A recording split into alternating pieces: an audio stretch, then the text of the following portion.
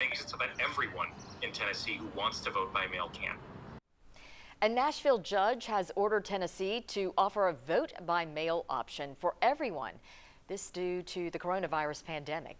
Now, in the past, Tennessee has only allowed absentee ballots and mail-in voting for things like illness and travel, as well as being over the age of 60. Reporter Grace King explains what this could mean for voters. We hope that this ruling stands and protects every person in Tennessee seeking to exercise their right to vote safely.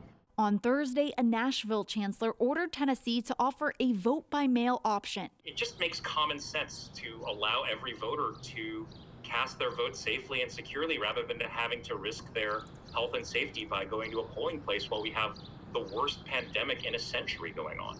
Most states already offer mail-in voting without an excuse, and among those that normally require one, 11 have made exceptions for COVID-19.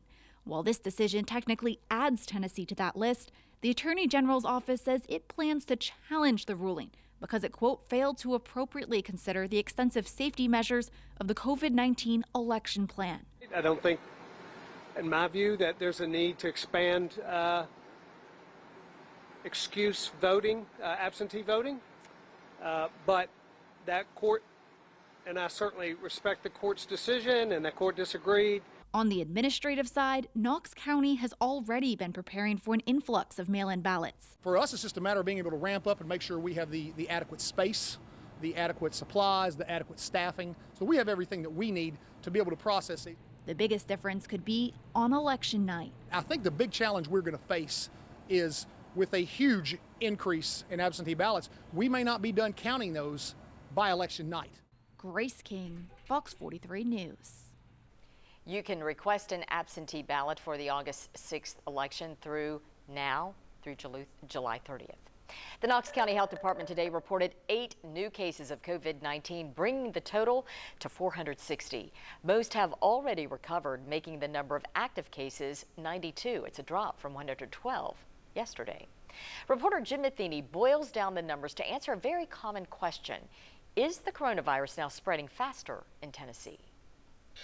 Well, we know you get bombarded with numbers about COVID-19, and after a while, it can kind of be like keeping track of coins in a jar.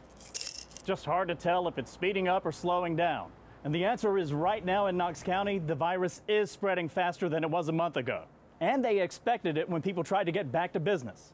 What we are seeing a statistically significant increase in new cases. But that can be attributed to a lot of different things, as we mentioned. But the data does support that they are going up. You might be wondering, is this increase just because we're doing more testing? While that could be part of it, we've already been testing heavily going back to late April, and things have still gone up since then. Take a look at the yellow on these graphs. That's the growth rate of the virus in Knox County. You see lots of yellow going into early April, then it leveled off, bumped back up when businesses reopened in early May, then leveled off again for a few days. But the last couple of weeks, the yellow is back. The number of cases are increasing. Whether testing's increasing or not, we're still getting more cases in the community. The other measure the state often talks about when tracking the virus, percent positive. Basically, out of all the people who got tested in the last week, what percentage came back positive? And you see in early April, that percent positive was up around 10%, then dropped to around 7% in mid-April.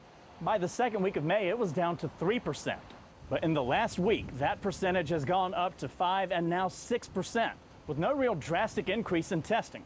So the bottom line is yes, the virus is spreading faster in Tennessee than it was just a few weeks ago.